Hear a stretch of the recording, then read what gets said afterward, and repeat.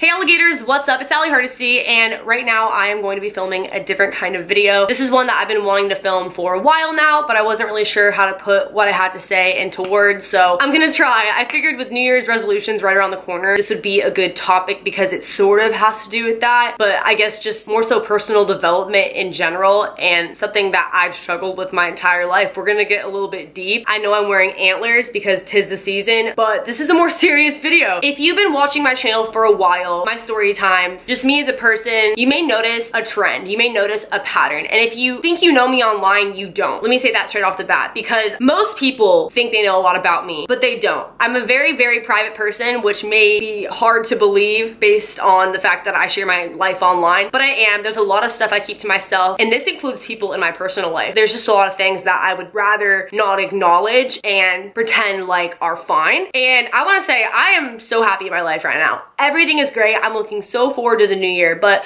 among all my cliche resolutions, my cliche goals for 2018, the biggest thing that I would like to accomplish in the new year, and forgive me if this is all over the place, but I hope that it'll make sense by the end of the video, is I want to learn how to say, for lack of a better phrase, F you to people. I want to learn how to stand up for myself because it's something that I've never been able to do. Recently, I was contacted by an intuitive astrologer, and if you don't believe in astrology, you don't have to. This is sort of besides the point, but it's what kind of brought this all to light as of recently for me. We were talking, she was going through my chart, we spoke on the phone for hours. We've been in contact ever since then. We became like really good friends actually, and she was asking me a lot of questions about reoccurring events in my life, with friendships, with relationships, and these weren't things that were necessarily foreign to me that I hadn't noticed myself or other people hadn't pointed it out, but the way that she was going about acknowledging and saying these patterns were in a way that I hadn't really heard somebody objectively say them, if that makes sense. And don't get me wrong, I've had a lot of friends who I've kept throughout the years who have been there through the good times and the bad and are still my best friends to this day. But she asked me, she said, how many best friends do you have? How many times have you used the word best friend? And I've had best friends, I've had friends call me out for that in my life. They say, you can't have more than one best friend. That's your best friend. And in my eyes, I was always like, well, I've moved around a lot. I've lived in different locations. I have my best friend in Ohio, my best friend in Reading, my best friend in the Bay Area. And sometimes you have more than one best friend. So that means I have multiple best friends in different areas. And I was always like, oh, I don't get why people say you can only have one or you can only have a couple. That I overuse the word best friend. Throughout this conversation we were having, I had been telling her about like terrible things that had happened to me. And they all pretty much started out with, oh yeah, we were best friends. And then this person did blah, blah, blah, blah, blah. And she was like, all right, what is the common denominator here? And I was like, I don't know, people being shitty to me. And she was like, no, you letting these best friends take advantage of you because they're your best friend. I would tell her, you know, I had a bad vibe, I ignored it, I knew that that was gonna happen, but I didn't wanna believe it, whatever the situation may be. And she was like, why would you do that? You should have trusted your intuition. If you knew that they were gonna end up screwing you over, you continue to sit there and let it happen. That's not your best friend. Someone who's gonna take advantage of you, someone who's gonna lie to you, someone you can't trust. The moment someone calls you their best friend, run. That's what she said to me. Obviously, if you have a best friend, that's your best friend. If you have a close friend, that's your close friend. But in this situation, scenario I'm talking about, she said, that's their way of using you as their emotional tampon, dumping their baggage on you, and then you feel obligated to take care of their shit, put all the kindness and effort into that best friendship that you have for someone who just claims to be your best friend, but does not back up what the meaning of a best friend or even friend in general means. And I marinated on that, and I was like, you're right. You're honestly right. I do overuse the word best friend. And that probably is ultimately a lot of what gets me into bad situations because I trust people that I barely freaking know. And I mean, if you've seen even one or two of my stories on my channel, then you already know this for a fact. And it's not even necessarily that I have poor judgment. It's that I choose to ignore my intuition when it comes to people because I always know when someone's a snake. I don't listen to my gut. I pray my gut is wrong. And I want to think that these people who are my best friends would never be capable of doing what it is that they do to me, which is like awful, terrible things. You guys don't even know half the stories I could tell you about the shitty things people have done in my life. I'm actually probably gonna talk about this pretty soon here because I am moving out of this apartment. I'm transferring to Chico, as you guys know, but I was technically evicted from this apartment due to the actions of somebody else and me trying to help them out. And that screwed me over. And that person didn't give a shit what happened to me in that scenario. And somebody was sent to jail. And it's just the whole thing I'm gonna probably talk about in a separate video one day. And I hope that people can learn a lesson from my mistake. You are enabling other people's behavior who you associate with, who are your best friends because you hang out and you party with them, but you can't trust them and they will steal from you, they'll lie to your face, they'll take.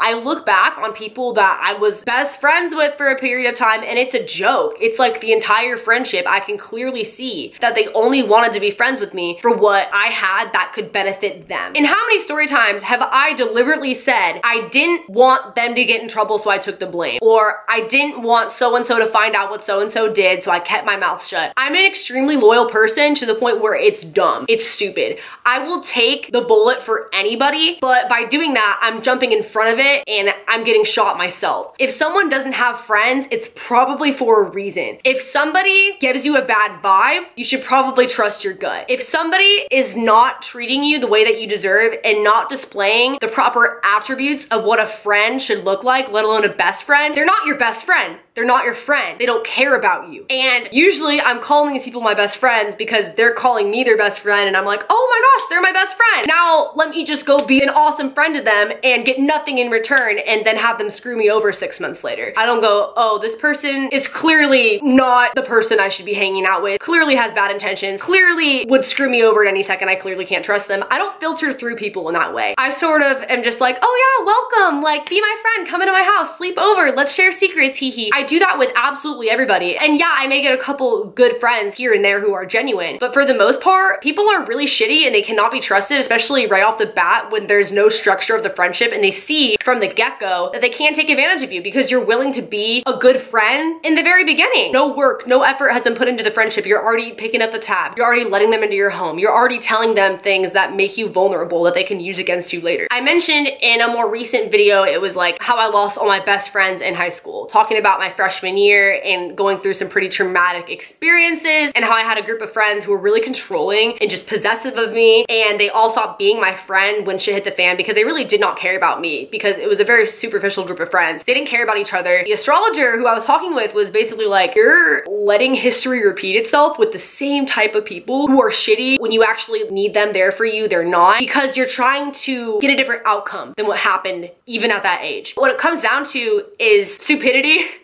and self-esteem. And I have a lot of confidence, but I think self-esteem is a little bit different. And when you let people walk all over you, you don't have a lot of self-esteem. And I never thought about it that way until she said that to me and I was like, damn. Every friendship I can ever remember happening where someone was my best friend and then they were like really shitty, but I ignored it because like I wanted them to be a good friend like I was to them and then they weren't. Shit hit the fan and we stopped being friends because there was a breaking point where they did things so bad to me. And it shouldn't be like that. Things shouldn't have to get to that level of extreme with friendships, relationships, whatever. For me to be able to stand up for myself, I want to see the best in people. I truly do. I will literally ignore all the bad traits of somebody and see the one good one. Sometimes they tell funny jokes, so I'm gonna keep hanging out with them because I feel like they have potential. It's laughable. When people show you who they are the first time, believe them. You can't assume people have the same heart as you. You can't assume that people have the same intentions as you. I have been best friends with people and known that they were bad people, but I didn't want to acknowledge that. My boyfriend would be like, Allie, you should not be hanging out with that girl. That girl does this, this, and this. And I would be like, no, you don't know them. Like, you don't understand. You know their name, not their story, like whatever. You know, I would always get so defensive and I would know deep down that that person who was telling me I shouldn't be hanging out with those people was right. I want to think that I'm jumping to conclusions. I would never want to make false judgments or accusations about somebody if they really are a good friend and something just came off weird, but I pick up on things and I may not say anything. Actually, I never say anything. That's the problem. I trusted that person to begin with to allow them into my life to the point where when I no longer wanted anything to do with them, they were still there causing a ruckus. I want to avoid conflict or people being mad at me for standing up for myself to the extent where it only leads to extreme conflict in the end. I don't walk away. If you guys have watched my videos, like I said, I don't share a lot of deep stuff, but in the videos where I have shared stuff that was a little bit like, whoa, that happened to you, it's scary because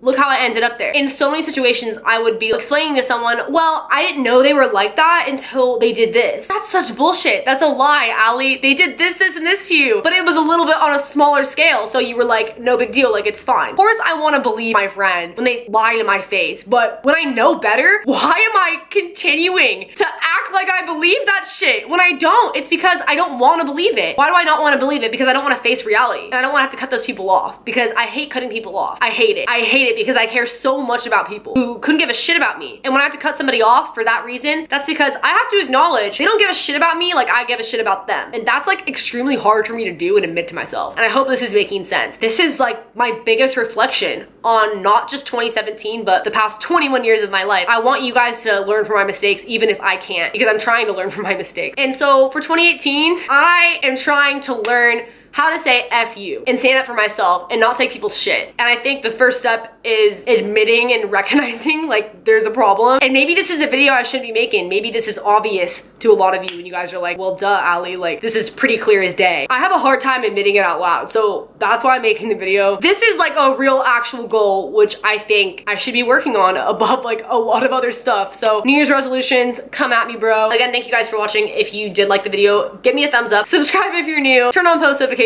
I also have a Patreon if you guys want to check me out on there. It'll be linked below in the description, and you can get my private Snapchat, exclusive photo shoots, unseen footage, etc. Also follow my social medias, and I will see you guys in the next video. Later, alligators. Bye.